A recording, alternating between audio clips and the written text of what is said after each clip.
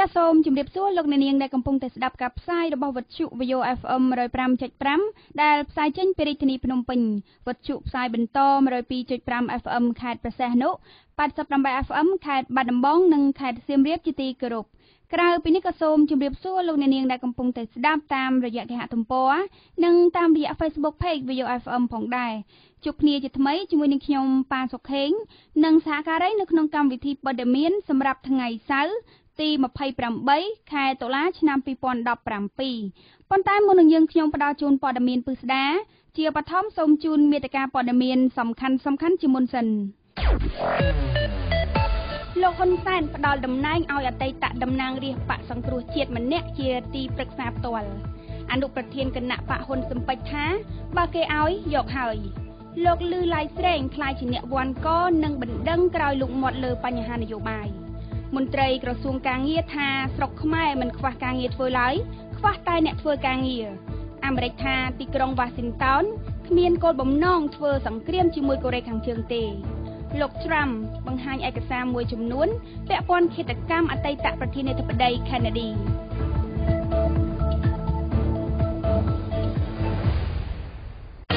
ព័ត៌មានរហ័សច្បាស់លាស់មាននៅក្នុងវិទ្យុខ្មែរអន្តរជាតិ VAYO FM ព័ត៌មានជាតិ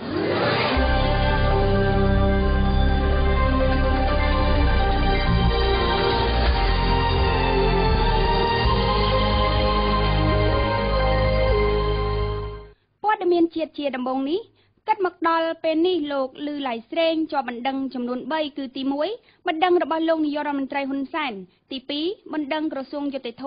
និងទី3គឺគណៈបកហ៊ុនសំពេចដែលធ្វើឡើងក្រោយបែកធ្លាយសម្លេងលោករិះគន់ព្រះមហាក្សត្ររិះគន់សម្ដេចក្រមព្រះនិងចោទលោកហ៊ុនសែនថាបានផ្ដល់លុយឲ្យបកហ៊ុនសំពេចក្នុងការកំទេចបកប្រឆាំង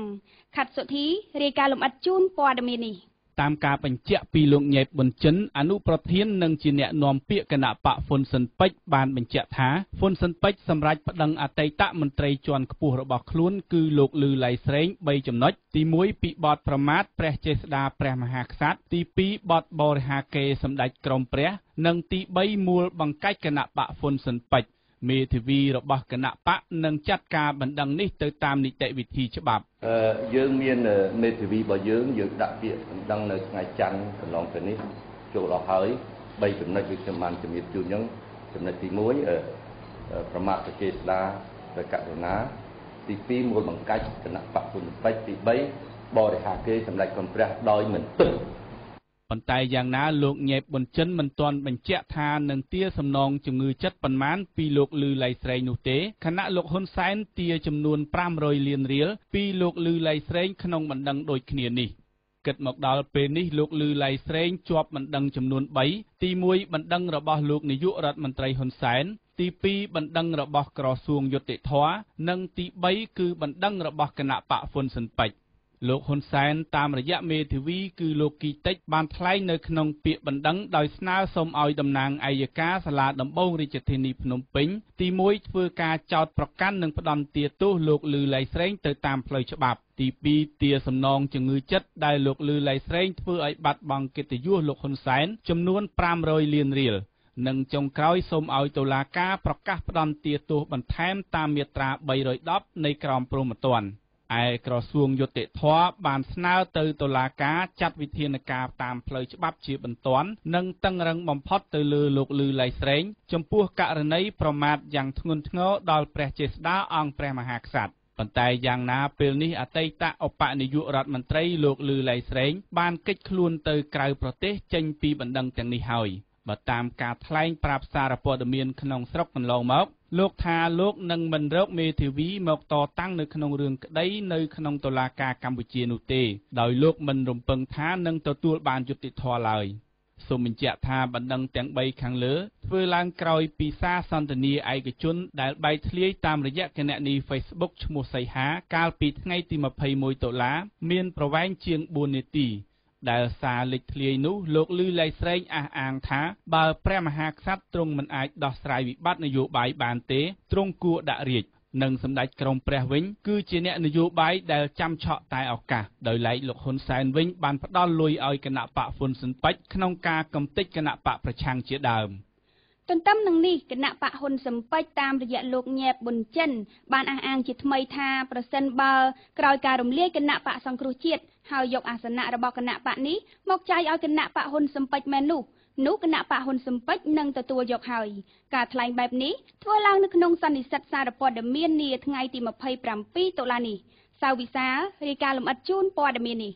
លោកញ៉ែប៊ុនចិនអនុប្រធានគណៈបកហ៊ុនស៊ឹមពេជ្របានបញ្ជាក់ថាចំពោះការបែងចែកអាសនៈពីគណៈបកដែលត្រូវរំលាយដែលស្របទៅនឹងច្បាប់យកមកចែកឲ្យគណៈបកហ៊ុនស៊ឹមពេជ្រនោះគណៈបកនឹងទទួលយកថ្លែងនៅក្នុងសន្និសីទសារព័ត៌មាននៅស្នាក់ការគណៈបកហ៊ុនស៊ឹមពេជ្រនៅថ្ងៃទី27ខែតុលានេះលោកញ៉ែប៊ុនចិនបានអះអាងថាការដែលច្បាប់តម្រូវឲ្យគណៈបកហ៊ុនស៊ឹមពេជ្រទទួលយកអាសនៈពីគណៈបកដែលត្រូវរំលាយហើយគណៈបកបដិសេធមិនទទួលយកគឺជារឿងមួយដែលខុសទៅនឹងច្បាប់លោកក៏បានលើកជាឧទាហរណ៍ថាប្រសិនបើច្បាប់តម្រូវឲ្យប្រជាពលរដ្ឋពាក់មួកសុវត្ថិភាពពេលបើកបរម៉ូតូហើយយើងមិនគោរពតាមនោះគឺជាអំពើល្មើសទៅនឹងច្បាប់ដែលត្រូវរងការពិន័យពីមន្ត្រីសមត្ថកិច្ចកៅអីមិនចែកកៅអីនេះអានឹងទុកឲ្យផ្លូវការទៅប៉ុន្តែខ្ញុំបានជម្រាបខាងដើមថាគណៈបកហ៊ុនពេជ្រនិយាយមែនតើវាឲ្យយកនិយាយឲ្យត្រង់ហ្មងសុកគេយក10000ខ្ញុំឲ្យហើយកុំភ័យរឿងខុសច្បាប់ត្រូវច្បាប់ទៀតយកមិនយកឲ្យអូនយកនិយាយមិនយកបើមិនយកក្នុងន័យថាស្អីក៏ដោយឲ្យតែស្របនឹងច្បាប់ផ្ទុយនឹងច្បាប់យើងអត់ធ្វើទាំងអស់លោកឯងទៅអត់ពាក់មួកជិះម៉ូតូអត់ពាក់មួកចេះចោលតាបលិសខុសប៉ុន្តែយើងអត់ពាក់មួកដល់អញ្ចឹងបលិសបានដៃកាក់ក្រឹប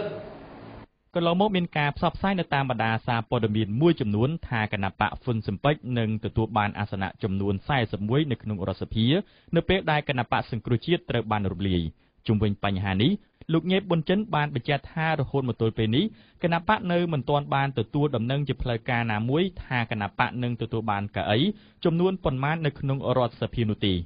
ដោយឡែកលោកសំរងស៊ីអតីតប្រធានគណៈបកសង្គ្រោះជាតិបានអះអាងថា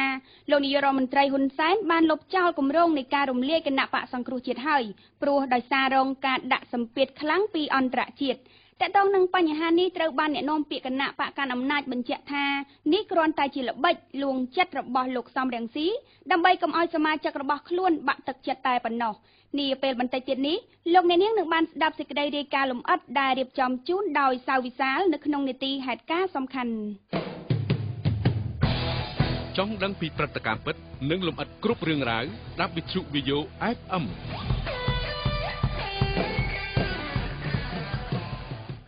យើងងាកមកព័ត៌មានជាបន្តទៀតលោកអ៊ុំសំអានតំណាងរាជគណៈបកសង្គ្រោះជាតិដែលជាប់ទោសដោយសាររិះគន់ការបោះបង្គោលព្រំដែនរវាងកម្ពុជាវៀតណាមបានលើកឡើងថានឹងដាក់លិខិតស្នើសុំទៅលោកនាយករដ្ឋមន្ត្រីហ៊ុនសែនដើម្បីសុំបរិយាទានទោសលើកលែងពីព្រះមហាក្សត្រដោយលោកហុងសុខួរដែរឲ្យបានមុនថ្ងៃទី9ខែវិច្ឆិកានេះសេងបារាំងរាយការណ៍លម្អិតជូនព័ត៌មាននេះបណ្ដឹងសារទុកលើកទី2របស់លោកអ៊ុំសំអានតំណាងរាជគណៈបកសង្គ្រោះជាតិជំទាស់សាលដីកាសាឡាអូតូត្រូវបានក្រុមប្រឹក្សាជំនុំជម្រះតុលាការកំពូលសម្រាប់ប្រកាសពន្យាពេលបើកសវនាការជំនុំជម្រះនៅព្រឹកថ្ងៃទី27ខែតុលាតាមការស្នើសុំពីលោកជួងជងីមេធាវីការពារក្តីឲ្យលោកអ៊ុំសំអានដោយសារមេធាវីរូបនេះជាប់រវល់ទៅព្យាបាលជំងឺនៅប្រទេសថៃក្រោយពីសវនាការប្រកាសពន្យាពេលលោកអ៊ុំសំអានបានបញ្ជាក់ថាលោកនឹងដាក់លិខិតស្នើសុំទៅលោកនាយករដ្ឋមន្ត្រីហ៊ុនសែនដើម្បីសុំព្រះរាជទានលើកលែងទោសពីព្រះមហាក្សត្រដោយលោកហុងសុខួរដែរឲ្យបានមុនថ្ងៃ9វិច្ឆិកាដើម្បីឲ្យលោកបានទៅចុះឈ្មោះបោះឆ្នោតនិងទៅបម្រើប្រជាពលរដ្ឋតាមធម្មតាវិញក្នុងនាមជាតំណាងរបស់ប្រជាពលរដ្ឋលោកបានគូបញ្ជាក់ថាលោកនៅតែជាសមាជិកគណៈបកសង្គ្រោះជាតិដដែលបើទោះបីជាលោកលាលែងពីគណៈកម្មការនយោបាយគណៈបកប្រឆាំងមួយនេះក៏ដោយលោកអ៊ុំសំអានមានជំនឿថាគណៈបកសង្គ្រោះជាតិមិនត្រូវបានរំលាយចោលឡើយបើទោះបីច្បាប់ទាំង4ដែលស្នើធ្វើវិសោធនកម្មដោយក្រុមតំណាងរាស្ត្រមកពីគណៈបកប្រជាជនកម្ពុជានោះត្រូវបានចូលជាធរមានក្រោយពីមានការឡាយព្រះហស្ថលេខាដោយព្រះមហាក្សត្រកាលពីថ្ងៃទី25ខែតុលាពេលច្បាប់នេះចូលជាធរមានរួចហើយអាសនៈតំណាងរាស្ត្រក្រុមប្រឹក្សាឃុំសង្កាត់ក្រុមប្រឹក្សារាជធានីខេត្តក្រុងស្រុកនិងខណ្ឌរបស់គណៈបកសង្គ្រោះជាតិដែលប្រឈមការរំលាយចោលតាមបណ្ដឹងរបស់ក្រសួងមហាផ្ទៃនោះក៏នឹងត្រូវបាត់បង់ផងដែរសូមបញ្ជាក់ផងដែរថាលោកអ៊ុំសំអានត្រូវបានចាប់ខ្លួនក្នុងអំឡុងពេលខែមេសា ឆ្នាំ2016ពាក់ព័ន្ធទៅនឹងការរិះគន់លើបញ្ហាបោះបង្គោលព្រំដែនរវាងកម្ពុជាជាមួយវៀតណាមបន្ទាប់ពីលោកធ្វើត្រឡប់ពីសហរដ្ឋអាមេរិកនៅប្រលានយន្តហោះខេត្តសៀមរាបបន្ទាប់មកអัยការសាលាដំបងរាជធានីភ្នំពេញសម្រាប់ចោទប្រកាន់ចំនួន2ករណីគឺបទញុះញង់ឲ្យប្រព្រឹត្តបទអក្រិតជាអាតបង្កឲ្យមានភាពវឹកវរធ្ងន់ធ្ងរដល់សន្តិសុខសង្គមនិងបទញុះញង់ឲ្យមានការរើសអើងតាមមាត្រា495និងមាត្រា496នៃក្រមព្រហ្មទណ្ឌលោកត្រូវបានផ្ដន្ទាទោសដាក់ពន្ធនាគារ2ឆ្នាំ6ខែនិងពិន័យជាប្រាក់ចំនួន4លានរៀលផងដែរលោកអ្នកស្ដាប់លោកឡុងប៊ុននីអតីតតំណាងរាជគណៈបកសង្គ្រោះជាតិដែលទៅចាក់ចេញពីគណៈបកកាលពីពេលថ្មីនេះនឹងបានមកចូលរួមជីវភាពនយោបាយជាមួយគណៈបកប្រជាជនកម្ពុជាត្រូវបានលោកនាយករដ្ឋមន្ត្រីហ៊ុនសែនប្រកាសផ្ដល់តំណែងជាទីប្រឹក្សានាយករដ្ឋមន្ត្រីនៅថ្ងៃទី27តុលានេះការប្រកាសនេះបានធ្វើឡើងនៅក្នុងកិច្ចប្រជុំគណៈរដ្ឋមន្ត្រីនៅថ្ងៃទី27ខែតុលានេះអ៊ុនសុកឡារាយការណ៍លម្អិតជូនព័ត៌មាននេះនៅក្នុងឱកាសអញ្ជើញចូលរួមកិច្ចប្រជុំពេញអង្គគណៈរដ្ឋមន្ត្រីនៅព្រឹកថ្ងៃទី27ខែតុលាលោកនាយករដ្ឋមន្ត្រីហ៊ុនសែនប្រធានគណៈបកប្រជាជនកម្ពុជាបានថ្លែងស្វាគមន៍សមាជិកថ្មីដែលជាអតីតតំណាងរាស្ត្រគណៈបកសង្គ្រោះជាតិគឺលោកឡុងប៊ុននីដែលបានមកចូលរួមជីវភាពនយោបាយជាមួយនឹងគណៈបកប្រជាជនកម្ពុជានៅក្នុងឱកាសនោះលោកបានប្រកាសផ្ដល់តំណែងទីប្រឹក្សានាយករដ្ឋមន្ត្រីឲ្យលោកឡុងប៊ុននីផងដែរលោកផៃស៊ីផានបានលើកឡើងថាលោកឡុងប៊ុននីទទួលបានឱកាសក្នុងការចូលរួមកសាងការពារប្រជាពលរដ្ឋខ្មែរប្រឆាំងពីអំពើក្បត់ជាតិនៃក្រុមឧទាមជាប្រព័ន្ធគណៈបកសង្គ្រោះជាតិសាស្ត្រាចារ្យវិទ្យាសាស្ត្រនយោបាយលោកសូចន្ទថាយល់ឃើញថាការស្វាគមន៍សមាជិកថ្មីតាមរយៈការផ្ដល់តំណែងទីប្រឹក្សាពីលោកនាយករដ្ឋមន្ត្រីហ៊ុនសែននេះពេលនេះធ្វើឡើងដើម្បីលួងចិត្តនិងដើម្បីទាក់ទាញអ្នកផ្សេងឲ្យផ្ទុះចំណងចង់ចូលរួមជាមួយគណៈបកកាន់អំណាចលោកបន្ថែមថាការធ្វើបែបនេះមិនមានឥទ្ធិពលដែលអាចធ្វើឲ្យរង្គោះរង្គើដល់មន្ត្រីគណៈបកប្រឆាំងផ្សេងទៀតនោះទេម្យ៉ាងវិញទៀតការផ្ដល់តំណែងនេះធ្វើឲ្យចំនួនទីប្រឹក្សានាយករដ្ឋមន្ត្រីកើនឡើងកាន់តែច្រើនដែលធ្វើឲ្យខាត់បងថវិកាជាតិទៀតផងខាត់បងថវិកាជាតិបើតាមលោកសូចន្ទថាបន្តថាមានទីប្រឹក្សាមួយចំនួនទំនងមិនត្រូវបានលោកនាយករដ្ឋមន្ត្រីស្នើសុំយោបល់នោះទេសូមស្ដាប់ការលើកឡើងបន្ថែមពីលោកសូចន្ទថាក៏ប៉ុន្តែឃើញថាទូនីតិទាំងអស់នោះទីប្រឹក្សាជាអ្នកជំនួយការជាដើមហាក់ដូចជាមិនមានអំណាចឬក៏មិនមានតម្លៃអីសម្រាប់ទៅ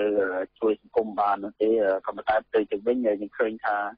ទីប្រឹក្សាច្រើនមែនទែនដែលធ្វើឲ្យខាតបង់លុយជាតិទៀតផងជារួមយើងមើលឃើញថាលោកនាយរដ្ឋមន្ត្រីហ៊ុនសែនមានទីប្រឹក្សាច្រើនណាស់ដែលទីប្រឹក្សាទាំងអស់នោះអ្នកខ្លះក៏ទំនងជាមិនដែលបានផ្ដល់យោបល់ឬក៏មិនត្រូវបានស្នើសុំយោបល់ផងហើយដែលជាភាសាសាមញ្ញអាចហៅថាជាព្រៃប្រឹក្សាទៀតផងដែលមិនត្រូវបានប្រើប្រាស់នោះគូកប់សម្គាល់ថាមានមន្ត្រីគណៈបកប្រឆាំងសុំចូលរួមរស់ជាមួយគណៈបកប្រជាជនកម្ពុជាជាបន្តបន្ទាប់ចាប់តាំងពីលោកនាយករដ្ឋមន្ត្រីហ៊ុនសែនប្រកាសថានៅពេលគណៈបកសង្គ្រោះជាតិត្រូវរំលាយមេឃុំចៅសង្កាត់និងក្រុមប្រឹក្សាឃុំសង្កាត់របស់គណៈបកសង្គ្រោះជាតិដែលជាប់ឆ្នោតទាំងអស់នឹងត្រូវរក្សាតំណែងដដែលប្រសិនបើស្ម័គ្រចិត្តមករួមរស់ជាមួយគណៈបកប្រជាជនកម្ពុជានៅក្នុងនោះក្រៅពីលោកឡុងប៊ុននីដែលជាអតីតតំណាងរាស្ត្រគណៈបកសង្គ្រោះជាតិមណ្ឌលព្រៃវែងដែលបានប្រកាសសុំចូលជាសមាជិកគណៈបកប្រជាជនកម្ពុជាក៏មានលោកស្មានហ៊ីមសមាជិកក្រុមប្រឹក្សាសង្កាត់ច្រាំងជំរះទី1នៃគណៈបកសង្គ្រោះជាតិនិងលោកច័ន្ទចយជំទប់ទី1គណៈបកសង្គ្រោះជាតិនៅឃុំចំបៃស្រុកបាទីខេត្តតាកែវជាដើមក៏បានប្រកាសសុំរួមរស់ជាមួយគណៈបកកាន់អំណាចផងដែរយ៉ាងណាក៏ដោយក៏មានមេឃុំចៅសង្កាត់គណៈបកសង្គ្រោះជាតិមួយចំនួនប្រកាសចំហមិនចូលរួមរស់ជាមួយគណៈបកកាន់អំណាចជាដាច់ខាតនៅក្នុងនោះមានដូចជាកញ្ញាស៊ីនច័ន្ទពៅរ៉ូសេតចៅសង្កាត់អូចាក្រុងបាត់ដំបងលោកចិនសុកងេងចៅសង្កាត់សាលាកំរើកក្រុងសៀមរាបនិងលោកជាសាម៉នចៅសង្កាត់បឹងទំពុនទី2ខណ្ឌមានជ័យជាដើមព័ត៌មានមួយទៀតតុលាការកំពូលលើកពេលប្រកាសសាលដីកាបណ្ដឹងសារទុករបស់មេធាវីការពីក្តីឲ្យលោកសំរងស៊ីជំទាស់សាលក្រមសាលាដំបងរាជធានីភ្នំពេញដែលសម្រេចផ្តន្ទាទោសពិន័យជាប្រាក់ពីលោកសំរងស៊ីរាប់លានរៀលសងជំងឺចិត្តលោកហេងសំរិនពីបទបរិហាកេរទៅថ្ងៃទី1វិច្ឆិកាវិញសេងបារាំងរាយការណ៍លម្អិតជូនព័ត៌មាននេះនៅព្រឹកថ្ងៃទី27ខែតុលាឆ្នាំ2017ក្រុមប្រឹក្សាជំនុំជម្រះតុលាការកំពូលបានបើកសវនាការជំនុំជម្រះបណ្ដឹងសារទុកលោកសំរងស៊ី ដែលការទុកមិនសុខចិត្តទៅនឹងសេចក្តីសម្រេចរបស់ចៅក្រមជំនុំជម្រះសាលាដំបងរាជធានីភ្នំពេញប្រកាសសារក្រមផ្ដន្ទាទោសពិន័យជាប្រាក់រាប់លានរៀលជូនលោកហេងសំរិនពីបទបរិហាកេរ្តិ៍ជាសាធារណៈតាមមាត្រា305នៃក្រមព្រហ្មទណ្ឌដែលប្តឹងដោយលោកគីតិចមេធាវីការពីក្តីឲ្យលោកហេងសំរិនប្រធានរដ្ឋសភាប៉ុន្តែយ៉ាងណាក៏ដោយសវនកម្មនេះគ្មានវត្តមានលោកសំសុគង្គមេធាវីការពីក្តីឲ្យលោកសំរងស៊ីទេមានតែលោកគីតិចមេធាវីការពីក្តីឲ្យលោកហេងសំរិនតែប៉ុណ្ណោះដោយសារតែលោកសំសុគង្គមានជំងឺកំពុងសម្រាប់ព្យាបាលនៅមន្ទីរពេទ្យហើយលោកបានស្នើសុំឲ្យក្រុមប្រឹក្សាជំនុំជម្រះតុលាការកំពូលពន្យាពេលសវនកម្មនេះប៉ុន្តែសវនកម្មនេះដំណើរការធម្មតាដោយសារតែមានការស្នើសុំពីអគ្គព្រះរាជអាជ្ញារងតុលាការកំពូលក្រោយពីបើកសវនកម្មជម្រះជាង15នាទីក្រុមប្រឹក្សាជំនុំជម្រះតុលាការកំពូលលើកពេលប្រកាសសាលដីកាទៅថ្ងៃ1ដើមខែវិច្ឆិកាវិញ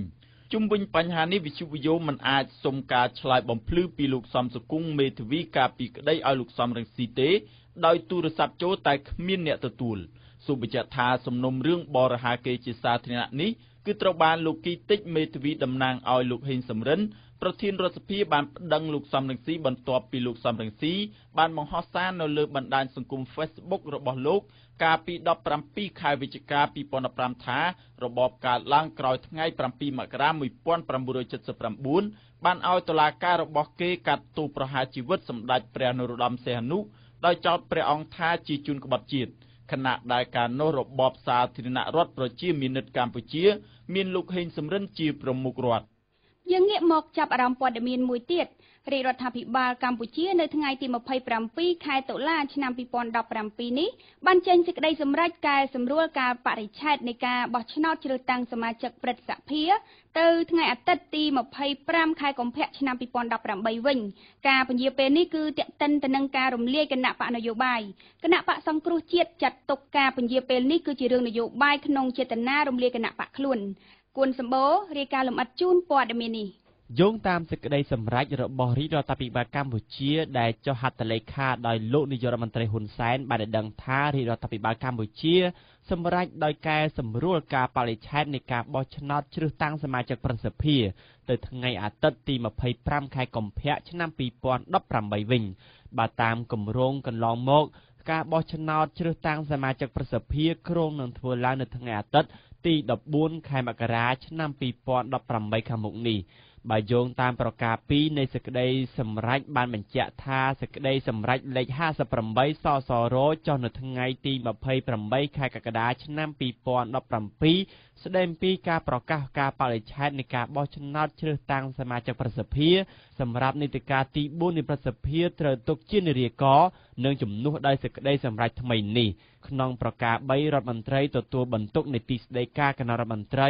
រដ្ឋមន្ត្រីក្រសួងមហាផ្ទៃរដ្ឋមន្ត្រីក្រសួងសេដ្ឋកិច្ចនិងហិរញ្ញវត្ថុនិងក្រសួងដែលពាក់ព័ន្ធត្រូវអនុវត្តសេចក្តីសម្រេចនេះឲ្យមានប្រសិទ្ធភាពខ្ពស់ចាប់ពីថ្ងៃចុះហត្ថលេខានេះតទៅទាក់ទិនទៅនឹងមូលហេតុនៃការពន្យាពេលថ្ងៃបោះឆ្នោតជ្រើសតាំងសមាជិកព្រឹទ្ធសភាមិនត្រូវបានបញ្យល់នៅក្នុងសេចក្តីសម្រេចនោះទេប៉ុន្តែបើតាមលោកនាយករដ្ឋមន្ត្រីហ៊ុនសែនបានគូបញ្ជាក់ថាការពន្យាពេលនេះគឺទាក់ទិនទៅនឹងការរំលាយគណៈបកនយោបាយ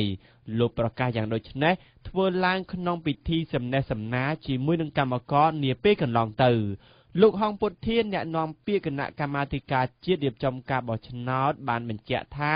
កោជបនឹងគោរពតាមការប្រកាសរបស់លោកនាយករដ្ឋមន្ត្រីលោកថាតាមផ្លូវច្បាប់ការកំណត់ថ្ងៃបោះឆ្នោតប្រសិទ្ធភាពនេះគឺរដ្ឋាភិបាលជាអ្នកសម្រេចលោកហងពុទ្ធាបញ្ជាក់ទៀតថាការពន្យាពេលនេះគឺមិនប៉ះពាល់ដល់ដំណើរការនៃការរៀបចំរបស់កោជបឡើយលោកម៉ៅមនីវ៉ាន់មន្ត្រីជាន់ខ្ពស់គណៈបកសង្គ្រោះជាតិបានហៅការសម្រេចរបស់រាជរដ្ឋាភិបាលកម្ពុជាគឺដោយសារតែស្ថានភាពនយោបាយដែលចង់រំលាយគណៈបកសង្គ្រោះជាតិលោកយល់ថាប្រហែលជាយន្តការដើម្បីរំលាយនៅមិនទាន់រុញទៅដល់ដូច្នេះហើយទើបរដ្ឋាភិបាលពន្យាពេលការបោះឆ្នោតជ្រើសតាំងសមាជិកព្រឹទ្ធសភា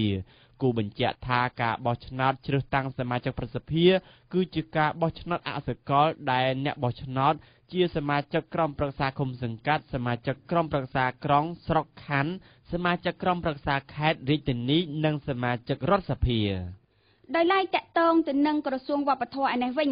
ដោយមើលឃើញថាស្ពតផ្សាយពាណិជ្ជកម្មមួយចំនួនមានការប្រើប្រាស់ពាក្យពេចន៍អសុរោះដែលធ្វើឲ្យប៉ះពាល់ដល់អារម្មណ៍អ្នកស្ដាប់និងតម្លៃសីលធម៌សង្គមក្រសួងវប្បធម៌និងវិចិត្រសិល្បៈបានផ្ញើលិខិតមួយច្បាប់ទៅប្រធានសមាគមទូរទស្សន៍កម្ពុជាឲ្យហាមឃាត់ទប់ស្កាត់រាល់ការផលិតនិងចាក់ផ្សាយស្ពតដែលប្រើពាក្យពេចន៍អសុរោះទាំងនោះក្នុងលិខិតស្នើសុំអន្តរាគមន៍ក្រសួងវប្បធម៌បញ្ជាក់ថាកន្លងមកមានស្ថានីយទូរទស្សន៍មួយចំនួនបាននឹងកំពុងចាក់ផ្សាយឃោសនាស្ពតពាណិជ្ជកម្មរបស់ក្រុមហ៊ុនខ្លះដោយប្រើពាក្យពេចន៍ប៉ះពាល់ដល់អារម្មណ៍របស់អ្នកស្ដាប់និងប្រឆាំងពីតម្លៃសីលធម៌សង្គមដូចជាពាក្យថាដកស្រួលដាក់ស្រួលឬពាក្យហែកស្រួលសោកស្រួលជាដើមក្រសួងវប្បធម៌បញ្ជាក់ថាការប្រើពាក្យពេចន៍ទាំងនេះញ៉ាំងឲ្យមានការរិះគន់និងសំណូមពរជាបន្តបន្ទាប់ពីសំណាក់សាធារណជនមកក្រសួងវប្បធម៌និងវិចិត្រសិល្បៈឲ្យជួយចាត់វិធានការបញ្ឈប់ការចាក់ផ្សាយឬបដូរពាក្យពេចន៍ទាំងនេះចេញដើម្បីរួមចំណែកលើកកម្ពស់សីលធម៌សង្គមនិងទំនៀមទម្លាប់ប្រពៃណីដ៏ផូរផង់របស់ជាតិយើងព័ត៌មានពិតទាន់ហេតុការណ៍និងប្រកបដោយវិជ្ជាជីវៈសូមស្ដាប់វិទ្យុ VAYO FM ព័ត៌មានជាតិជាចុងក្រោយនេះនៅប៉ុន្មានឆ្នាំចុងក្រោយនេះកំណើននៃសិស្សនិស្សិតដែលបានបញ្ចប់ការសិក្សាកាន់តែខ្ពស់ទីផ្សារការងារក៏ត្រូវបានគេមើលឃើញថាកាន់តែមានភាពចង្អៀតជាងមុនភាពអត់ការងារធ្វើក៏កំពុងក្លាយជាបញ្ហាចម្បងដែលរដ្ឋាភិបាលកំពុងគិតគូរផងដែរយ៉ាងណាក៏ដោយមន្ត្រីរដ្ឋាភិបាលនៅតែអះអាងថារហូតមកទល់ពេលនេះកម្ពុជាមិនខ្វះការងារសម្រាប់ប្រជាពលរដ្ឋឡើយថុចធីរ៉ារាយការណ៍លម្អិតជូនព័ត៌មាននេះថ្លែងប្រាប់ក្រុមអ្នកសារព័ត៌មាននៅក្រៅពិធីបើកពិព័រណ៍ការងារនិងផលិតភាពជាតិឆ្នាំ2017ដែលរៀបចំឡើងដោយក្រសួងការងារនិងបណ្ដុះបណ្ដាលវិជ្ជាជីវៈសហការជាមួយទីភ្នាក់ងារជាតិនិងមុខរបរសហភាពសហព័ន្ធយុវជនកម្ពុជាក្រសួងស្ថាប័នពាក់ព័ន្ធនានារួមនឹងវិស័យឯកជនលោកពេជ្រសុភ័ណ្ឌអនុរដ្ឋលេខាធិការក្រសួងការងារបានលើកឡើងថាបច្ចុប្បន្នកម្ពុជាមិនមានវិបត្តិអត់ការងារធ្វើនោះទេលោកថាស្រុកខ្មែរមិនខ្វះការងារធ្វើឡើយគឺខ្វះតែអ្នកធ្វើការងារទៅវិញទេតាមពិតស្រុកយើងអត់មានវិបត្តិខ្វះការងារធ្វើទេស្រុកយើងបច្ចុប្បន្ននេះបើនៅទីផ្សារការងារយើងខ្វះអ្នកធ្វើការណាយើងមានកន្លែងធ្វើការដូចថ្ងៃនេះក្រុមហ៊ុនដែលមកនេះអាចផ្ដល់កន្លែងឲ្យធ្វើការជាង 20000 កន្លែងដូច្នេះយើងនឹងថាអាចធ្វើបានទាំងអស់ឬយ៉ាងណាផងដូច្នេះស្រុកខ្មែរអត់មានថាខ្វះការងារធ្វើទេមានតែការងារឥឡូវពងខ្វះមនុស្សធ្វើបាទមិនខ្វះការងារធ្វើខ្វះតែអ្នកធ្វើការត្រូវបានអនុរដ្ឋលេខាធិការក្រសួងការងារនិងជាអនុប្រធានគណៈកម្មាធិការជាតិបណ្ដុះបណ្ដាលរូបនេះបញ្ជាក់ថាដោយសារតែប្រជាពលរដ្ឋក៏ដូចជាយុវជនខ្វះជំនាញវិជ្ជាជីវៈដែលក្រុមហ៊ុនត្រូវការជាមួយគ្នានេះលោកក៏បានទទួលស្គាល់ដែរថាប្រាក់ឈ្នួលនៅប្រទេសជិតខាងជាពិសេសប្រទេសថៃខ្ពស់ជាងក៏បានស្រូបទាញកម្លាំងពលកម្មពីកម្ពុជាច្រើនផងដែរជួយថាចុះមិនរឿងអីមួយចំនួនគេទៅធ្វើការក្រៅអានេះវាបញ្ហាស្រុកណាក៏មានដែរណាជនតែគេស្វាក់ចិត្តគេចង់ទៅធ្វើក្រៅដោយលក្ខខណ្ឌយ៉ាងណាយ៉ាងណីនោះតែវាមានបញ្ហាមួយដែលយើងក៏ត្រូវទទួលស្គាល់គឺបញ្ហាប្រាក់ឈ្នួលប្រាក់ឈ្នួលទៅថៃគឺសារប្រាក់ឈ្នួលនៅថៃវាខ្ពស់ជាងបើតាមរបាយការណ៍ស្រាវជ្រាវរបស់ធនាគារពិភពលោកបានឲ្យដឹងថាការអប់រំបច្ចេកទេសនិងការបណ្ដុះបណ្ដាលបច្ចេកទេសវិជ្ជាជីវៈនៅកម្ពុជាមានការប្រឈមមុខនឹងទស្សនៈអវិជ្ជមានដែលហាក់ដូចជាមិនបានផ្ដល់ជំនាញឆ្លើយតបទៅនឹងតម្រូវការរបស់វិស័យឯកជនទេការនេះបានធ្វើឲ្យមានលំហូរចេញនៅកម្លាំងពលកម្មច្រើនទៅក្រៅប្រទេសដែលនេះក៏ជាកត្តាធ្វើឲ្យកម្ពុជាជួបប្រទះបញ្ហាខ្វះកម្លាំងពលកម្មជំនាញក្នុងទីផ្សារការងារសូមបញ្ជាក់ថាបើតាមការឲ្យដឹងពីក្រសួងការងាររយៈពេល2ទសវត្សរ៍ចុងក្រោយនេះវិស័យឧស្សាហកម្មនិងសេវាកម្មបានបង្កើតការងារដល់ប្រជាពលរដ្ឋកម្ពុជាប្រមាណ 3.6 លានការងារនិងប្រមាណ 70,000 ការងារក្នុងវិស័យកសិកម្មដោយឡែកភាពគ្មានការងារធ្វើត្រូវបានក្រសួងអះអាងថាបានថយចុះមកត្រឹមក្រោម 1%ព័ត៌មានក្នុងប្រទេសព្រឹត្តិការណ៍ជុំវិញពិភពលោកសូមស្ដាប់វិទ្យុ VAYO FM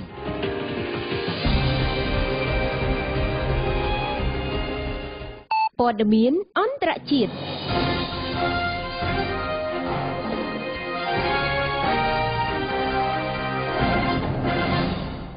ព័ត៌មានអន្តរជាតិជាដំបូងនេះ កាលពីថ្ងៃទី26ខែតុលាគឺជាពេលវេលាកំណត់នៃការប្រកាសជាសាធារណៈនៅឯកសារពាក់ព័ន្ធនឹងឃាតកម្មលើអតីតប្រធានាធិបតីអាមេរិកលោក John F. Kennedy លោក Trump បានចេញបញ្ជាឲ្យប្រកាសជាសាធារណៈប៉ុន្តែនៅមិនទាន់មានព័ត៌មានលម្អិតនិងមានឯកសារមួយចំនួនត្រូវបន្តទុកជាអាថ៌កំបាំងដដែលរងចាំការត្រួតពិនិត្យឡើងវិញ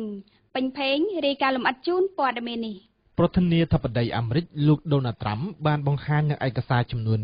2,800 ទំព័រពាក់ព័ន្ធទៅនឹងការធ្វើឃាតលើលោក John Kennedy ប៉ុន្តែនៅមិនទាន់ច្បាស់ការហើយក៏មានឯកសារមួយចំនួនទៀតនៅមិនទាន់បានបង្ហាញនៅឡើយដោយសារព្រួយបារម្ភពីសុវត្ថិភាពសន្តិសុខជាតិមន្ត្រីរដ្ឋបាលជាន់ខ្ពស់មិនបានបង្ហាញពីខ្លឹមសារនៃកំណត់ត្រាដែលបង្ហាញដោយបានសារជាតិកាលពីថ្ងៃទី26ដុល្លារនោះទេចំពោះការចោទប្រកាន់រដ្ឋាភិបាលពីការលាក់បាំងព័ត៌មាននៃការធ្វើឃាតលោក Kennedy ទំនងមិនរងផលប៉ះពាល់បង្កភាពចម្រូងចម្រាសទៀតទេដោយសារតែក្រុមស៊ើបការសម្ងាត់ CIA និង FBI របស់អាមេរិកបានបញ្ចូលឲ្យរដ្ឋាភិបាលរក្សាទុកឯកសារមួយចំនួនស្ថិតក្រោមការបិទបាំងក៏ប៉ុន្តែយ៉ាងណាមិញលោកត្រាំថាសាធារណជនគួរតែទទួលបាននូវព័ត៌មាននេះព្រោះវាគឺជាអ្វីដែលពួកគេទន្ទឹងរង់ចាំយូរណាស់មកហើយចំណែកឯកសារមួយចំនួនទៀតតម្រូវឲ្យមានការត្រួតពិនិត្យឡើងវិញរយៈពេល6ខែហើយនៅបន្តរក្សាការសម្ងាត់រហូតដល់ថ្ងៃទី26ខែមេសាឆ្នាំ2018បើតាមមន្ត្រីសេតាវិមានលោកប្រធានាធិបតីហាក់នៅស្ទាក់ស្ទើរសំណើសុំរបស់ទីភ្នាក់ងារដើម្បីរក្សាទុកនៅឯកសារដែលនៅសេសសល់លោកត្រាំបន្ថែមថាលោកគ្មានជំរឿសទេប៉ុន្តែទោះជាយ៉ាងណាក៏ដោយវាគឺជាភាពចាំបាច់នៅក្នុងការលាក់បាំងនៅឯកសារទាំងនោះដើម្បីកុំឲ្យជះឥទ្ធិពលអាក្រក់ដល់សន្តិសុខជាតិរបស់អាមេរិកសូមបញ្ជាក់ថាតាមច្បាប់ដែលបានអនុម័តដោយសភាកាលពីឆ្នាំ1992តម្រូវឲ្យកំណត់ត្រាទាំងអស់ពាក់ព័ន្ធការធ្វើឃាតលោក John Kennedy ប្រមាណជា5លានទំព័រត្រូវប្រកាសជាសាធារណៈក្នុងរយៈពេល25ឆ្នាំការបរិច្ឆេទផុតកំណត់បានមកដល់កាលពីថ្ងៃទី26ដុល្លារឆ្នាំ2017នេះជាង 90% នៃឯកសារទាំងនោះបានស្ថិតនៅក្នុងដែនកម្មសិទ្ធិសាធារណៈហើយសូមរំលឹកថាលោក John Kennedy ជាប្រធានាធិបតីទី35របស់សហរដ្ឋអាមេរិកកាន់តំណែងពីឆ្នាំ1961ដល់ឆ្នាំ1963លោកត្រូវបានបាញ់សម្លាប់នៅក្នុងទីក្រុង Dallas រដ្ឋ Texas សហរដ្ឋអាមេរិកកាលពី54ឆ្នាំមុនក្នុងវ័យ46ឆ្នាំបន្ទាប់ពីនោះការស៊ើបអង្កេតបានធ្វើឡើងជាបន្តបន្ទាប់ហើយបានកំណត់ពេលវេលានៃការប្រកាសជាសាធារណៈនៅឯកសារស៊ើបអង្កេតពាក់ព័ន្ធទៅនឹងឃាតកម្មរបស់លោកដែលត្រូវដល់ពេលវេលាប្រកាសកាលពីថ្ងៃទី26តុលានេះឯងដោយឡែកហេតុការណ៍ផ្ទុះបង្កជាអគ្គិភ័យនៅរោងចក្រផលិតកម្មជ្រួចមួយក្នុងរដ្ឋធានីហ្សាកាតានៃប្រទេសឥណ្ឌូនេស៊ីបានសម្លាប់មនុស្សជិត50នាក់អគ្គិភ័យបានរីករាលដាលបន្ទាប់ពីផ្ទុះនៅរោងចក្រ Tangerang នៅម៉ោងប្រមាណ 9 ព្រឹកថ្ងៃទី26តុលាម៉ោងក្នុងតំបន់រយៈពេលប្រមាណជា3ម៉ោងទើបក្រុមអ្នកពន្លត់អគ្គិភ័យអាចពន្លត់ភ្លើងដែលឆាបឆេះបានប៉ូលីសបានបញ្ជាក់ថាក្រៅពីអ្នកស្លាប់ជិត50នាក់មានមនុស្សរងរបួសជាង40នាក់ផ្សេងទៀតពួកគេត្រូវបានបញ្ជូនទៅសង្គ្រោះនៅមន្ទីរពេទ្យនៅក្នុងរោងចក្រផលិតកម្មជ្រួចនេះគេជឿជាក់ថាមានមនុស្សប្រមាណជាង100នាក់ធ្វើការក្នុងនោះហេតុនេះប្រព័ន្ធផ្សព្វផ្សាយក្នុងស្រុកនិយាយថាចំនួនមនុស្សស្លាប់អាចនឹងកើនឡើងប៉ូលីសនិយាយថាហេតុការណ៍នេះមិនទំនងជាការវាយប្រហារភេរវកម្មទេក្រុមអ្នកជួយសង្គ្រោះកំពុងស្វែងរកអ្នកបាត់ខ្លួនខណៈក្រុមស៊ើបអង្កេតកំពុងស្វែងរកមូលហេតុពិតប្រាកដនៃការផ្ទុះវិទ្យុ VAYO FM ព័ត៌មានឈានមុខ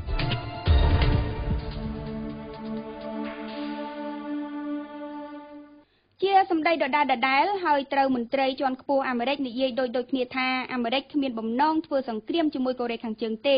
អាមេរិកថាអ្វីដែលខ្លួនធ្វើគ្រាន់តែចង់ដោះស្រាយបញ្ហានុយក្លេអ៊ែរនៅលើឧបទ្វីបកូរ៉េប៉ុណ្ណោះពេញភេងរាយការណ៍លម្អិតជូនព័ត៌មាននេះគោលបំណងទីក្រុង Washington មិនមែនចង់ធ្វើសង្គ្រាមនោះទេស្របពេលកំពុងស្វែងរកវិធីសាស្ត្រកាត់បន្ថយភាពតានតឹងយោធាជាមួយទីក្រុងព្យុងយ៉ាងនេះគឺជាការបញ្ជាក់ពីរដ្ឋមន្ត្រីការពារជាតិរបស់អាមេរិកលោក Jim Mattis នៅថ្ងៃទី27តុលាពេលលោកកំពុងមានវត្តមាននៅតំបន់ព្រំដែនកូរ៉េខាងជើងនិងកូរ៉េខាងត្បូងភាពតានតឹងបានផ្ទុះឡើងនៅលើឧបទ្វីបកូរ៉េនៅពេលលោក Donald Trump និងលោក Kim Jong Un បានគម្រាមដាក់គ្នារឿងធ្វើសង្គ្រាមរួមទាំងការបៀតបៀនគ្នាផងបង្កការភ្ញាក់ផ្អើលដល់អន្តរជាតិក៏ប៉ុន្តែលោក Mattis ដែលបានធ្វើទស្សនកិច្ចទៅកាន់តំបន់គ្មានយោធារបស់កូរ៉េទាំងពីរបានលើកឡើងថាអាមេរិកសូមបដិញ្ញាដោះស្រាយបញ្ហាតាមផ្លូវការទូតលោករដ្ឋមន្ត្រីការបរទេសបានបញ្ជាក់យ៉ាងច្បាស់ គោលបំណងរបស់យើងគឺមិនមែនជាសង្គ្រាមនោះទេយើងគ្រាន់ចង់ដោះស្រាយកម្មវិធីនុយក្លេអ៊ែរនៅលើឧបទ្វីបកូរ៉េប៉ុណ្ណោះនេះគឺជាសម្ដីលោក Mattis និយាយក្នុងភូមិប៉ាមុនជុំលោក Mattis បានសង្កត់ធ្ងន់ថាលោកនិងភាគីកូរ៉េខាងត្បូងបានបដិញ្ញាចិត្តរកដំណោះស្រាយការទូតមកបញ្ចប់បញ្ហាលោក Mattis នឹងចូលរួមនៅក្នុងកិច្ចប្រជុំប្រចាំឆ្នាំពិភាក្សាពីវិស័យការពារជាតិជាមួយកូរ៉េខាងត្បូងផងដែរនៅថ្ងៃទី28តុលានេះព័ត៌មានអន្តរជាតិជាចុងក្រោយនេះប្រជាជននៅក្នុងប្រទេសថៃបានធ្វើរួចរាល់នៅអ្វីដែលពួកគេប៉ងប្រាថ្នានោះគឺការលាចុងក្រោយពីអតីតព្រះមហាក្សត្រជាទីគោរពស្រឡាញ់ព្រះបាទភូមិបុលអាដុលយ៉ាដេតពិធីថ្វាយព្រះភ្លើងបូជាព្រះបរមសពទ្រង់បានធ្វើរួចរាល់កាលពីយប់ថ្ងៃទី26តុលាក្រោមវត្តមានចូលរួមពីព្រះរាជវង្សានុវង្សមន្ត្រីអ្នកមុខការជាតិនិងអន្តរជាតិនិងប្រជាជនថៃរាប់ម៉ឺននាក់ព្រះរាជពិធីបូជាព្រះបរមសពទ្រង់ជាព្រឹត្តិការណ៍ប្រវត្តិសាស្ត្រមួយក្នុងប្រទេសថៃមានប្រជាជនថៃ 15,000 នាក់ចូលរួមបង្ហាញពីក្តីអាឡោះអាល័យនិងជាការជូនដំណើរចុងក្រោយសម្រាប់ពិធីបុណ្យសពព្រះអង្គនឹងបន្តរហូតដល់ថ្ងៃទី29ខែតុលានេះថៃបានចំណាយ$90 លានសម្រាប់រៀបចំព្រះរាជពិធីបុណ្យព្រះបរមសពព្រះបាទភូមិបុលនេះសូមរំលឹកថាព្រះបាទភូមិបុលអាដុលយ៉ាដេតបានយាងសោយទីវង្គតកាលពីថ្ងៃទី13ខែតុលាឆ្នាំ2016ក្នុងព្រះជន្ម88ព្រះវស្សាព្រះអង្គជាប់ជាក្សត្រគ្រងរាជ្យយូរជាងគេក្នុងពិភពលោកនិងជាក្សត្រគ្រងរាជ្យយូរជាងគេក្នុងប្រវត្តិសាស្ត្រថៃគឺជាង70ឆ្នាំអ្នកស្ដាប់ជាទីមេត្រីលោកអ្នកកំពុងស្ដាប់កម្មវិធីព័ត៌មានរបស់វិទ្យុ VAYO FM កម្មវិធីផ្សាយបន្តគឺជានីតិហេតុការណ៍សំខាន់ដែលរៀបចំជូនដោយសាវវិសាលស្ដីអំពីរឿងលុបចោលការរំលាយគណៈបកប្រឆាំងគ្រាន់ជាល្បិចលួងចិត្តរបស់លោកសំរងស៊ីបន្តមកទៀតគឺជានីតិបច្ចុប្បន្នភាពសង្គមដែលរៀបចំជូនដោយអឿនភិរាស្ដីអំពីពលរដ្ឋនឹងអស់ជំរឿបើរំលាយគណៈបកប្រឆាំងបើខ្ញុំដឹងខ្ញុំផ្សាយឲ្យអ្នកដឹងបើខ្ញុំយល់ខ្ញុំបញ្យល់ឲ្យអ្នកយល់ខ្ញុំគឺវិទ្យុខ្មែរអន្តរជាតិ VAYO FM ហេតុការណ៍សំខាន់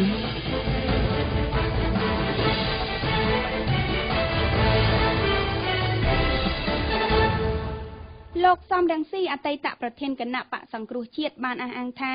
លោកនាយករដ្ឋមន្ត្រីហ៊ុនសែនបានលុបចោលគម្រោងនៃការរំលាយគណៈបកសង្គ្រោះជាតិហើយព្រោះដោយសាររងការដាក់សម្ពាធខ្លាំងពីអន្តរជាតិតកតងនឹងបញ្ហានេះត្រូវបានអ្នកនាំពាក្យគណៈបកកណ្ដាលអំណាចបញ្ជាក់ថានេះគ្រាន់តែជាល្បិចលួងចិត្តរបស់លោកសំរងស៊ីដើម្បីកុំឲ្យសមាជិករបស់ខ្លួនបាក់ទឹកចិត្តតែប៉ុណ្ណោះបន្តទៅទៀតនេះសូមលោកអ្នកនាងស្ដាប់សេចក្តីរាយការណ៍ពិស្ដារដែលរៀបចំជូនដោយសាវវិសាលនៅក្នុងនីតិហេតុការណ៍សំខាន់ដូចតទៅក្រោយពីសង្កេតឃើញថាតំណាងរាស្ត្រមេឃុំចៅសង្កាត់របស់គណៈបកសង្គ្រោះជាតិមួយចំនួនបានរត់ទៅចោះចូលនិងរួមរស់ក្រោមដំបូលជាមួយនឹងគណៈបកកណ្ដាលអំណាចជាបន្តបន្ទាប់រួចមកលោកសំរងស៊ីអតីតមេដឹកនាំគណៈបកប្រឆាំងនៅថ្ងៃទី27ខែតុលានេះបានអំពាវនាវដល់មន្ត្រីគណៈបកសង្គ្រោះជាតិទាំងអស់មិនត្រូវចាញ់ល្បិចកលគម្រាមសម្លុតបំបែកបំបាក់របស់គណៈបកកណ្ដាលអំណាចហើយថារដ្ឋាភិបាលលោកហ៊ុនសែនបានលុបចោលគម្រោងរំលាយគណៈបកសង្គ្រោះជាតិហើយព្រោះដោយសារតែរងសម្ពាធខ្លាំងពីសហគមន៍អន្តរជាតិលោកសំរងស៊ីបានបន្តថាការអូសទាញបានមនុស្សម្នាក់ពីរនាក់មិនមែនតំណាងឲ្យគណៈបកសង្គ្រោះជាតិនោះទេការអះអាងនេះធ្វើឡើងតាមរយៈវីដេអូឃ្លីបប្រមាណ7នាទីដែលត្រូវបានលោកសំរងស៊ីថតចេញពីប្រទេសអ៊ីតាលីជាមួយនឹងថ្នាក់ដឹកនាំគណៈបកសង្គ្រោះជាតិជាច្រើនរូបផ្សេងទៀតគឺរដ្ឋាភិបាលលោកហ៊ុនសែនមិនអាចរំលាយគណៈបកសង្គ្រោះជាតិបានទេគឺគេលុបចោលហើយគម្រោងរំលាយគណៈបកសង្គ្រោះជាតិទៅមិនរួចដោយខ្ញុំបាននិយាយរួចមកហើយនរណាចង់រំលាយគណៈបកសង្គ្រោះជាតិនឹងរលាយខ្លួនឯងតែដោយសារថាគេមិនអាចរំលាយគណៈបកសង្គ្រោះជាតិបានឥឡូវនេះគេប្រើយុទ្ធសាស្ត្រមួយទៀតគឺគេបំបែកគេសម្លុតគេអូសទាញគ្នាយើងទៅមិនរួចទេបើបានមនុស្សម្នាក់ពីរនាក់គឺមិនមែនតំណាងឲ្យគណៈបកសង្គ្រោះជាតិទេលោកនាយករដ្ឋមន្ត្រីហ៊ុនសែនធ្លាប់មានប្រសាសន៍ថាគណៈបកសង្គ្រោះជាតិនឹងត្រូវរំលាយចោលនៅពេលខាងមុខប៉ុន្តែចំពោះមេឃុំចៅសង្កាត់ព្រមទាំងសមាជិកក្រុមប្រឹក្សាឃុំសង្កាត់របស់គណៈបកសង្គ្រោះជាតិដែលជាប់ឆ្នោតទាំងអស់អាចនៅរក្សាតំណែងដដែលប្រសិនបើចោះចូលជាមួយនឹងគណៈបកប្រជាជនកម្ពុជាលោកអែមវណ្ណរាអ្នកជំនាញវិទ្យាសាស្ត្រនយោបាយធ្លាប់បានបញ្ជាក់ថាអ្វីដែលលោកគិតគឺគណៈបកសង្គ្រោះជាតិនឹងមិនអាចត្រូវរំលាយនោះទេគណៈបកប្រឆាំងមួយនេះអាចមានជំរើសណាមួយផ្សេងទៀតក្នុងការរក្សាគណៈបកឲ្យនៅដដែល ប៉ុន្តែផ្ទុយពីនេះប្រសិនបើស្ថានភាពនយោបាយត្រូវបានវិវត្តថាគណៈបកសង្គ្រោះជាតិត្រូវបានរំលាយមែននោះរដ្ឋាភិបាលដឹកនាំដោយគណៈបកកណ្ដាលអំណាចអាចនឹងប្រឈមទៅនឹងការដាក់សម្ពាធនានាពីសហគមន៍អន្តរជាតិម្យ៉ាងវិញទៀតនឹងធ្វើឲ្យកម្ពុជាទៅថ្ងៃអនាគតមានភាពផុយស្រួយទៅលើស្ថិរភាពនយោបាយនិងការបែកបាក់សាមគ្គីជាតិខ្ញុំគិតរឿងមួយខ្ញុំគិតថាគណៈបកសង្គ្រោះជាតិប្រហែលជាមិនរំលាយទេតាមទស្សនៈខ្ញុំគិតថាគណៈបកសង្គ្រោះជាតិអាចមានវិធីសាស្ត្រជំរុញផ្សេងដើម្បីរក្សាបកនៅដដែលទី1ទី2បើសិនមកសភាពការវិវត្តដោយដែលលោកលើកឡើងខ្ញុំគិតថាបញ្ហាកម្ពុជាវាធ្លាក់ទៅក្នុងបរិយាកាសមួយដែលមតិអន្តរជាតិខ្វះការគ្រប់គ្រងហើយទាំងកម្ពុជានឹងប្រឈមទៅលើគេហៅថាការលើកឡើងឬការទាមទារនានារបស់សហគមន៍អន្តរជាតិពាក់ព័ន្ធទៅនឹងតែអាចសហគមន៍អន្តរជាតិមានវិធានការណាមួយមកលើរដ្ឋាភិបាលកម្ពុជាដើម្បីឲ្យមានការលំអានឬក៏និន្នាការស្របតាមអន្តរជាតិចង់បានហើយការប្រសិនបើរំលាយគណៈបក្សសង្គ្រោះជាតិស្មាអាសនៈដែលប្រជាពលរដ្ឋបោះឆ្នោតគ្រប់គ្រងខ្ញុំគិតថាជាបញ្ហាមួយធ្វើឲ្យសង្គមកម្ពុជាកាន់តែងាកប្រជាទៅលើគេហៅថាផ្លូវរួមគ្នាមួយបានថាការបែកបាក់ឬក៏ការដើរស្របទស្សនៈគ្នាវាលែងមានការគុំគួនគ្នានេះវារឹតតែធ្វើឲ្យពលរដ្ឋកម្ពុជានៅក្នុងរបបមនោគមវិជ្ជានយោបាយទីបកនិងបកកណ្ដាលអំណាចនិងបកប្រឆាំងនេះធ្វើឲ្យភាពផុយស្រួយនៅក្នុងថេរវិទ្យាបាយកម្ពុជានៅថ្ងៃអនាគតកាន់តែប្រឈមខាងឡើងបាទ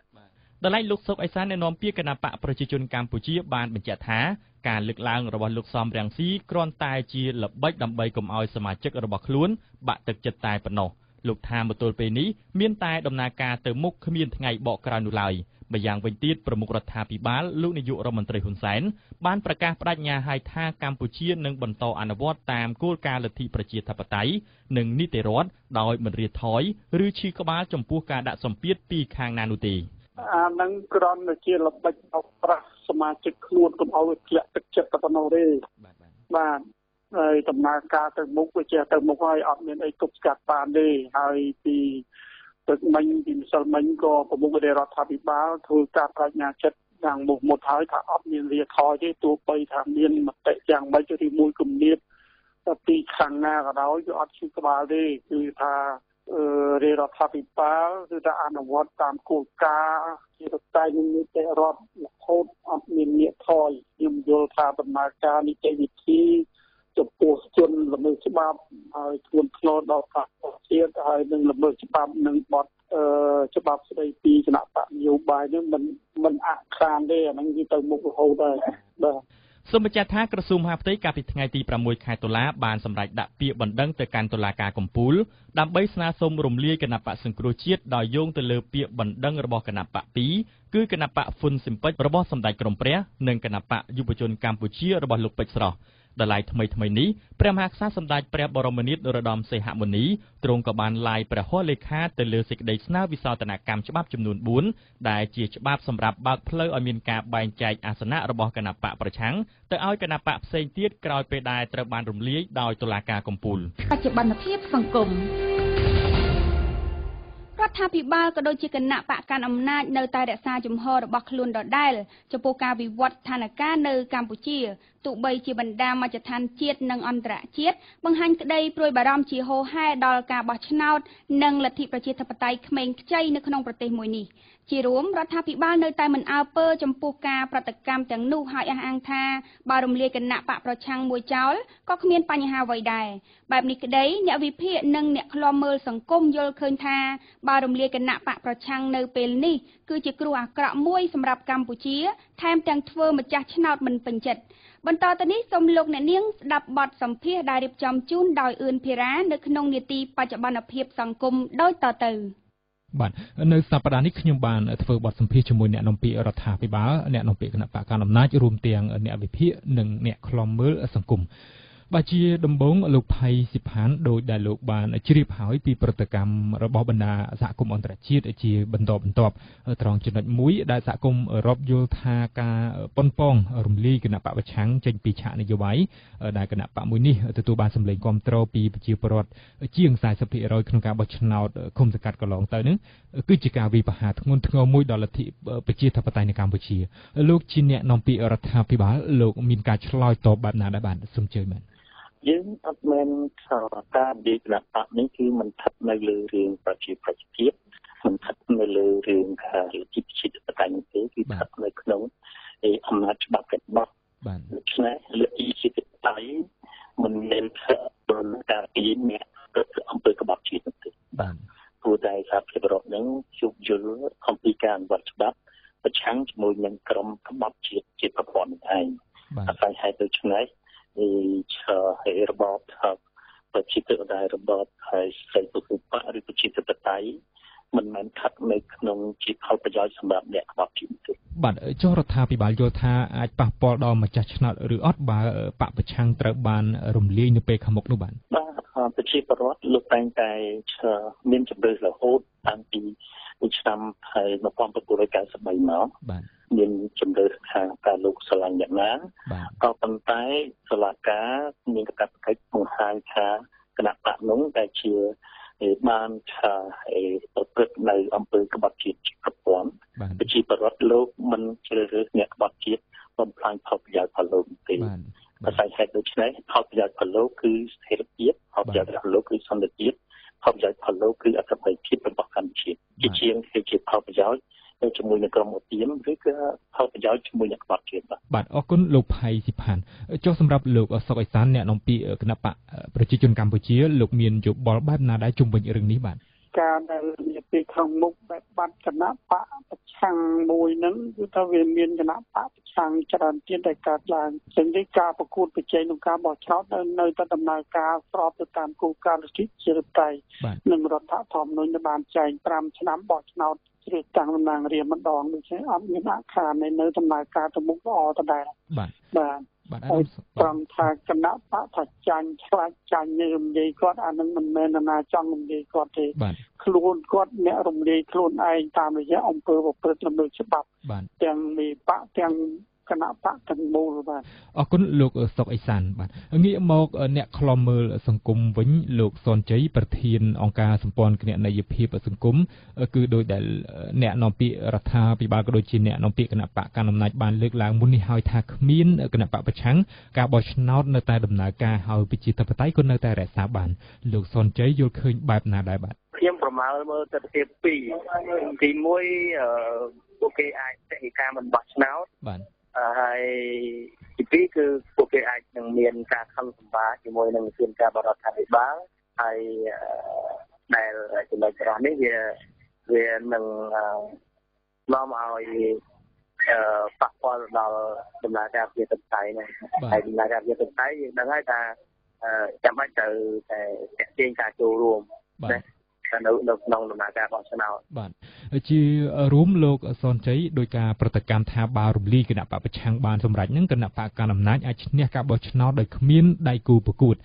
ត្រង់ចំណុចនេះបានន័យថាគណៈបកកណ្ដាលអំណាចអាចទាញប្រជាប្រិយភាពឬក៏សម្លេងគាំទ្របានច្រើននៅពេលនោះឬក៏យ៉ាងម៉េចដែរសម្រាប់លោកយល់បាទ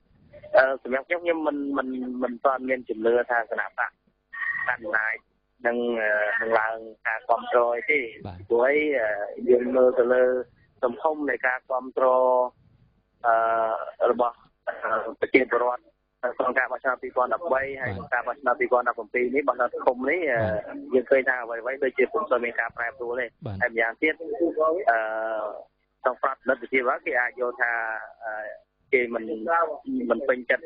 ទៅនឹងអ្វីដែលជាភាពអាពួរនៅក្នុងស្ថានភាពនយោបាយណាបាទអរគុណលោកសនជ័យបាទចុះសម្រាប់លោកសូចន្ទថាសាស្ត្រាចារ្យវិទ្យាសាស្ត្រនយោបាយយល់យ៉ាងណាដែរបាទតែនៅកម្ពុជាយើងមានគណៈបកនយោបាយច្រើនមែនក៏ប៉ុន្តែយើងឃើញគណៈបកនយោបាយប៉ុន្តែជាគណៈបកដែលត្រូវបានកើតឡើងដោយបកកណ្ដាលអំណាចឬក៏មានការជ្រុំជ្រែងពីបកកណ្ដាលអំណាចទៅដល់នោះបាទ ហើយដោយសារមូលហេតុនេះហើយដែលធ្វើឲ្យពលរដ្ឋខ្មែរហាក់ដូចជាមិនមានចិត្តទៅលើគណៈបកតូចៗនោះជាជំរឿនសម្រាប់ពួកគាត់នោះទេបាទទាំងការរំលាយបកឆាំងនៅពេលនេះប្រសិនបើមានការរំលាយនៅនោះខ្ញុំគិតថាវាជាគ្រោះដ៏អាក្រក់សម្រាប់ប្រជាធិបតេយ្យនៅកម្ពុជាហើយកម្ពុជាយើងនឹងបងនៅទាំងនយោបាយជាតិនយោបាយអន្តរជាតិទៀតផងបាទចុះបញ្ហាការគ្រប់គ្រងពីប្រជាពលរដ្ឋវិញយ៉ាងណាដែរបាទនៅក្នុងកលៈទេសៈនេះបើទោះបីជាបកកម្មាជំនាញបកប្រឆាំងបកមែនប៉ុន្តែខ្ញុំគិតថាអ្នកដែលគ្រប់គ្រងបកប្រឆាំងនោះទំនងជានឹងមិនងាកទៅគ្រប់គ្រងបកកណ្ដាលអំណាចនោះទេហើយអ្វីដែលបញ្ហាចោតនេះទៀតនោះទំនងជាអ្នកបោះឆ្នោតអាចទៅបោះឆ្នោតមានចំនួនតិចហើយភាពស្របច្បាប់នៃការបោះឆ្នោតនឹងអាចនឹងត្រូវបានសួរដាក់ជាសំណួរចោតជាសំណួរពីសហគមន៍អន្តរជាតិទៀតផងបាទអញ្ចឹងខ្ញុំគិតថាបកកណ្ដាលអំណាចមានធនធានគ្រប់គ្រាន់ដើម្បីធ្វើកា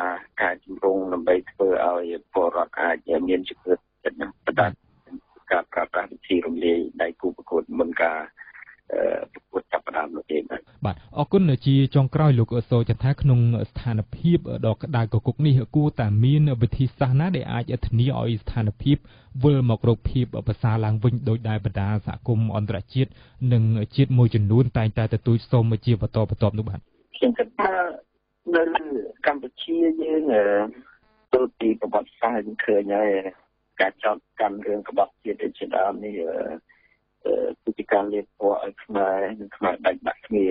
ឆ្នេះទីមួយខ្ញុំអ្នកនយោបាយគ្រប់ទីទាំងអស់ត្រឡប់មកការ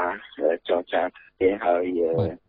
កំឡុងពីឲ្យជាប្រវត្តិជាអ្នកសម្រាប់តាមរយៈស្លឹកឆ្នោតជាជាងយុទ្ធសាស្ត្រតិចគ្នានោះពលគឺឈប់កាន់ទុកខ្មែរត្រូវដោយរួមរងគ្នាដើម្បីកសាងកម្ពុជានេះឲ្យមានការរីកចម្រើនទីអ្នកនយោបាយនៅកម្ពុជាគួរឈប់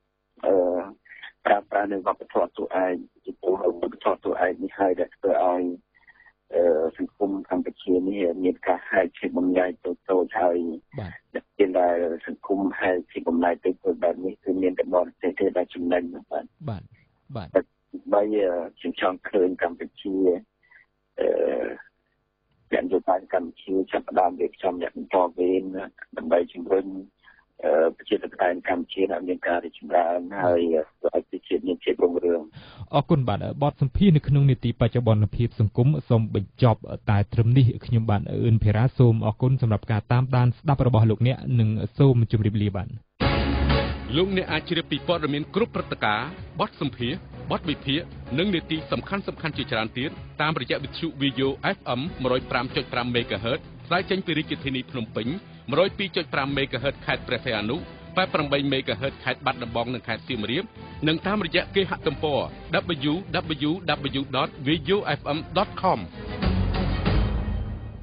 ប្រិមត្តអ្នកស្ដាប់ជាទីមេត្រីកម្មវិធីផ្សាយព័ត៌មានរបស់វិទ្យុ VAYO នៅថ្ងៃនេះបានមកដល់ទីបញ្ចប់ហើយនាងខ្ញុំសូមអរគុណចំពោះការតាមដានស្ដាប់របស់លោកអ្នកតាំងពីការចាប់ផ្ដើមរហូតដល់ការបិទបញ្ចប់នាងខ្ញុំក៏សូមអភ័យទោសនៅកំហុសខុសឆ្គងទាំងអស់ដែលកើតឡើងដោយអចេតនាផងដែរសូមបញ្ជាក់ថាក្រៅពីការស្ដាប់តាមរលកធាតុអាកាសលោកអ្នកនាងក៏អាចស្វែងរកព័ត៌មានបន្ថែមនៅលើគេហទំព័ររបស់យើងដែលមានអាសយដ្ឋាន www.vayofm.com ខណៈនេះវត្តមាននាងខ្ញុំប៉ាសុខេងនិងសហការីទាំងអស់នៅក្នុងកម្មវិធីព័ត៌មានសូមអរគុណនិងសូមជម្រាបលា